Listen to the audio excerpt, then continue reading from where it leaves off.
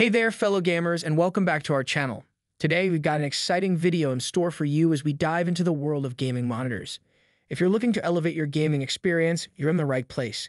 We scoured the market and narrowed down the top 5 FreeSync monitors of 2024. So without further ado, let's get started. Number 5, Gigabyte M32UC.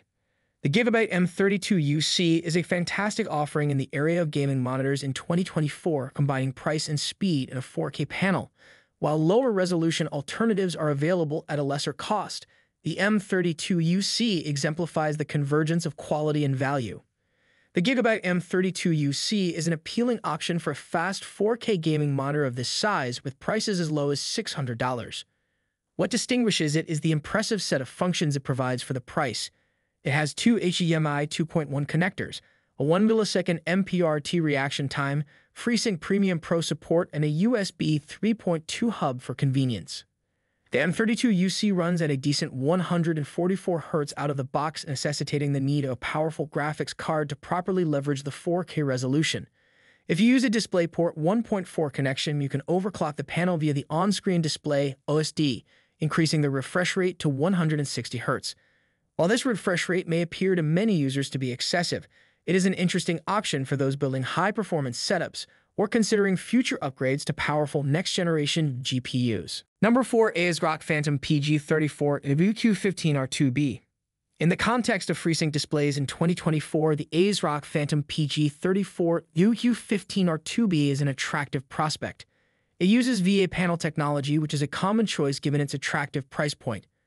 While this choice may imply a slight reduction in pixel response capability when compared to IPS panels, ASRock claims a 1 millisecond reaction time when measured using the MPRT metric. There is no particular number supplied for the gray-to-gray measurement, although it is most likely in the 2 milliseconds to 4 milliseconds range, depending on the intensity of ASRock's overdrive technique. The monitor has a high brightness level of 550 nits, which is outstanding for a monitor in this price category. Furthermore, it has Display DR400 certification, which is considered an entry-level HDR standard, but a significant improvement over having no HDR compatibility. It lays the groundwork for a reasonably good entry-level HDR experience with a powerful backlight and the VA panel's inherent 3000 to 1 contrast ratio. For a monitor in this price range, ASRock's promise of 91% coverage of the DCI-P3 digital cinema color space is very notable. It has a single DisplayPort 1.4 input and two HDMI 2.0 ports for communication. Because HDMI connections are limited to 100 Hz, you'll need to use the DP 1.4 interface to achieve the full 165 Hz refresh rate. The monitor also includes AMD FreeSync Premium compatibility, a mild 1500R panel curve, and a fully adjustable stand with height, tilt, and swivel settings. This comprehensive bundle appears to be pretty enticing in principle, but how does it work in practice? Initial impressions are positive. The screen may not be the brightest in normal SDR mode, especially given its 550 nit brightness rating. However, the calibration is reasonable, with just modest color oversaturation and compression noticeable in darker tones. It provides an aesthetically pleasant presentation in terms of static image quality. Surprisingly, enabling HDR in Windows and fine-tuning SDR brightness settings results in a more vibrant and delightful SDR experience. Furthermore, the color balance becomes more natural and the small compression in deeper tones disappears, improving the overall visual appeal. Number 3, Alienware 25 A2521HF. The Alienware 25 A2521HF, a G-Sync compliant FreeSync display in 2024, provides a smooth, stutter-free gaming experience with support for both Nvidia GeForce and AMD GPUs. With a blistering 240 Hz refresh rate and an ultra-fast 1 millisecond gray-to-gray response time, this monitor performs admirably in games like Valorant and Destiny 2, exhibiting minimal ghosting or artifacts. While there are certain viewing angle limits, especially with specific hues, the display maintains impressive and balanced color consistency. It provides rich, natural colors in-game without oversaturation. However, depending on your viewing position, the static contrast may not deliver the darkest blacks, and there is significant IPS bloom, especially towards the bottom and left. On the plus side, the monitor has plenty of brightness, making it perfect for use in well-lit areas. The A252HF has great viewing angles, whether you place it in the middle of your desk for gaming or off to the side as a secondary monitor in portrait mode for work. The main disadvantages are the lack of HDR capability and the fairly limited contrast.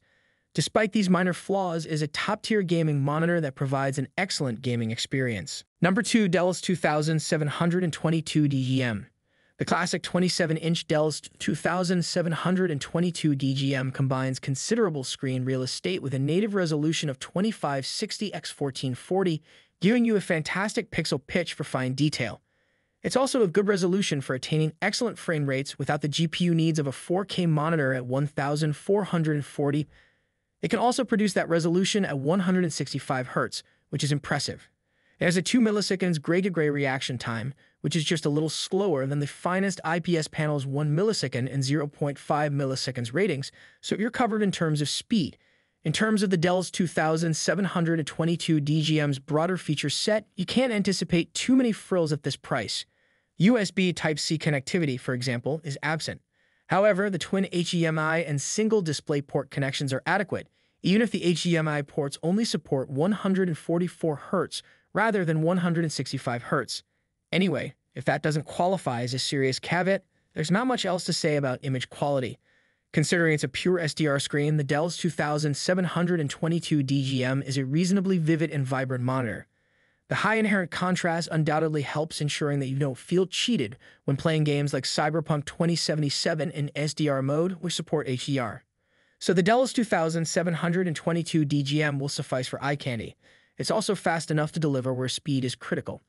As previously stated, various overdrive settings are accessible in the OSD. We'd avoid MPRT mode, which reduces the brightness and richness of the panel.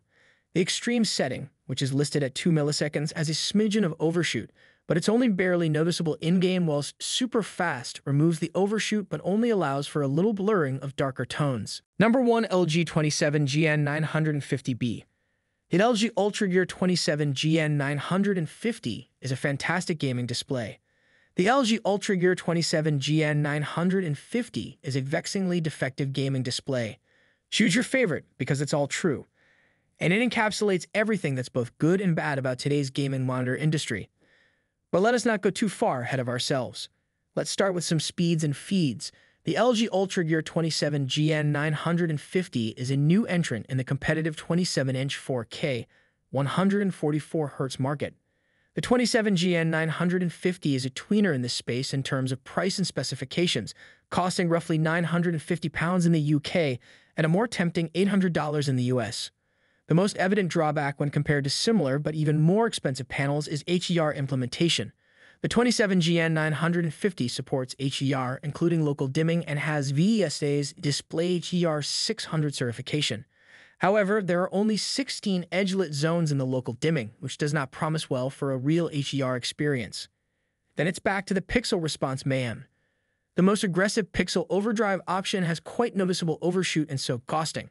However, in subjective terms, a medium overdrive level produces pretty fast pixels, especially for an IPS panel, even if you're not achieving the promised 1 millisecond performance. Adding little to no apparent input lag owing to the 144 Hz refresh rate, and you have a fantastic gaming experience. As a result, the new LG UltraGear 27GN950 is a difficult screen to characterize. With 144 Hz refresh and rapid reflexes, it surely delivers on its fundamental feature of 4K. The color quality of the Nano IPS panel is also exceptional. However, some of the finer details and additional capabilities like as HDR and responsiveness aren't clear winners. Meanwhile, the lack of HDMI 2.1 and USB Type-C is somewhat restricting, especially in the long run.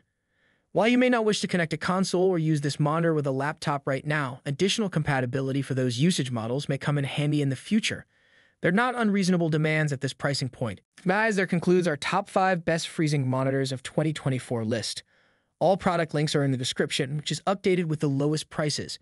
Subscribe to our channel for more videos. Until then, we'll see you in the next video.